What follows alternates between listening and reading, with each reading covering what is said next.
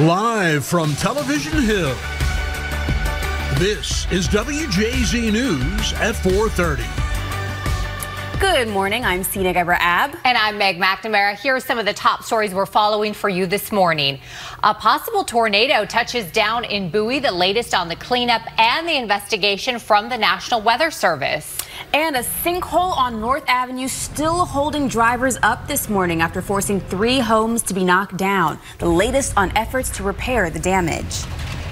And a live look outside. So today it is a hot and sticky one. We do have the possibility for more rain, more storms in the forecast. Shouldn't be as widespread as what we have, but I want to show you the report on that tornado from the National Weather Service. So you can see that we did have this reported tornado. Prince George's